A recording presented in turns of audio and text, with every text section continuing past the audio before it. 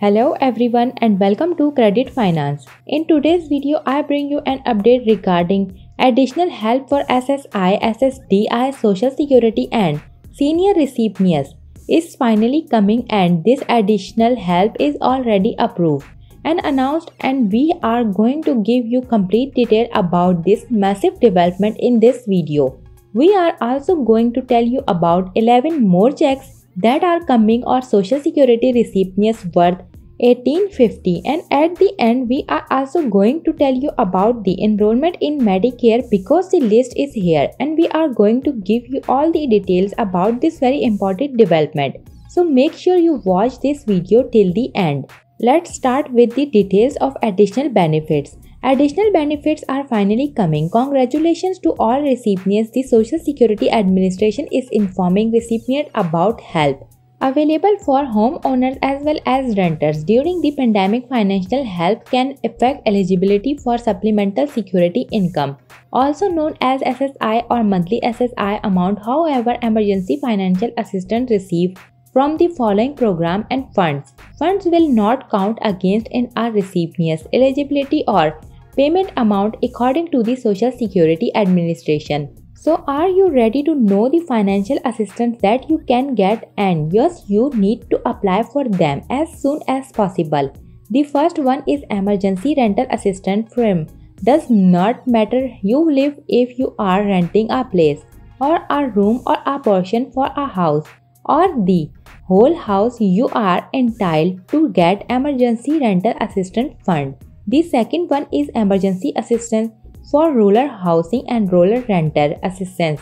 This is indeed one of the biggest developments of current time. The third one is homeowner assistance fund. If you have a house and you own it and you are paying mortgage on it, then this is indeed one of the biggest opportunity of current time. You can apply for homeowner assistance fund. Remember, you need to be a recipient of SSI, SSDI, Senior Social Securities, VARRB, low and fixed income beneficiaries. Then you will be able to apply for it. If you receive any of these monthly benefits, you are entitled to apply for these benefits. The next one is Housing Assistance and Supportive Service Program for Native Americans.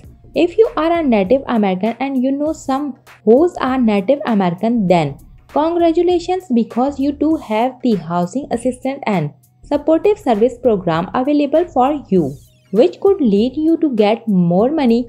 And yes, this is going to be a very big factor when it comes to getting more money from the government. The next update is 11 more checks for Social Security recipients. You must be thinking what's going on. Remember that millions of Americans are due to receive 11 more Social Security checks that reflect the COLA raise.